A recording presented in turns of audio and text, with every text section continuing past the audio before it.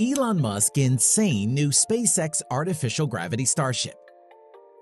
Keeping up with the theme of SpaceX, who is slowly working to turn science fiction into science facts, many SpaceX engineers have proposed artificial gravity.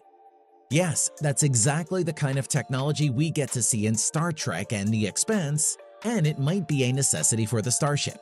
How will SpaceX be able to do this? Can they do it? Let's dive deeper into this topic to answer these geeky questions.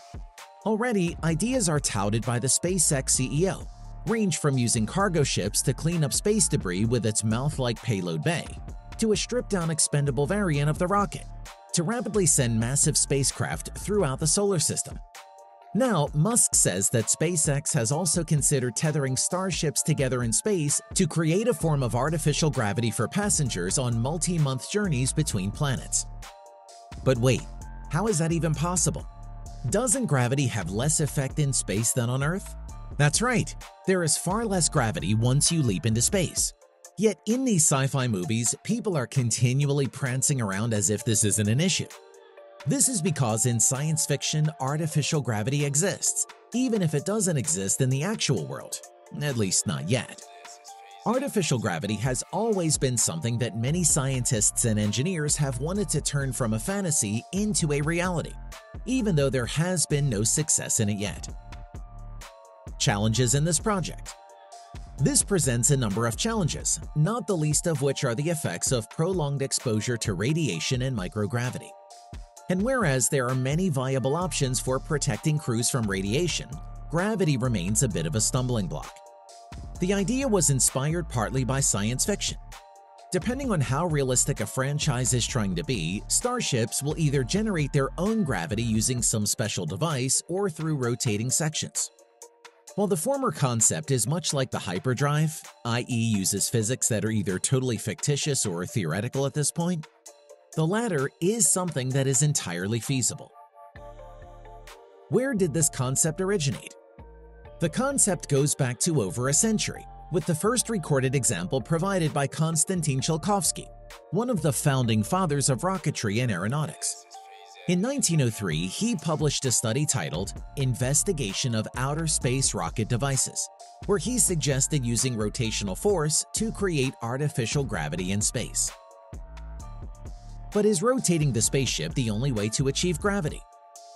The traditional thinking on artificial gravity is to create rotating ships. Like the old rotor carnival ride, centrifugal force will press the crew and equipment against the interior of the vessel, simulating gravity.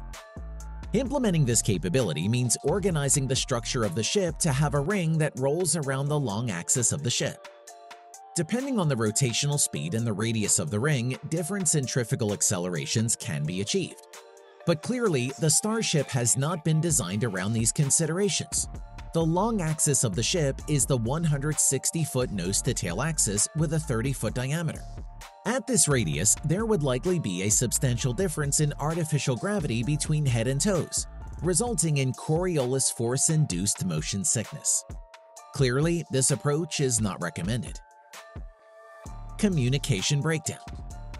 In addition to these problems, having a rotating starship makes orienting antennae precisely very difficult, which creates even more communications challenges.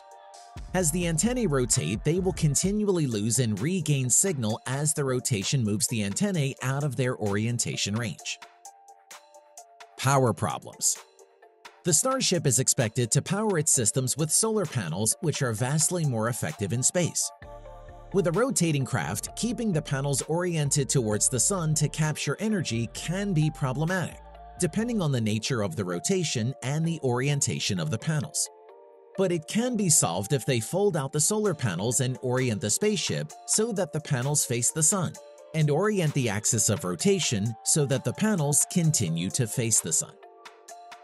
Now, we simply have to wait and see what SpaceX comes up with to be able to create artificial gravity, as the company hasn't exactly been quite open about its plans, likely because it's still in its early stages and they would rather prefer private criticism than scathing public criticism about their plans currently. So these were some facts related to Elon Musk's artificial gravity Starship claim. If we missed something, make sure to share your opinions. Stay tuned for further updates.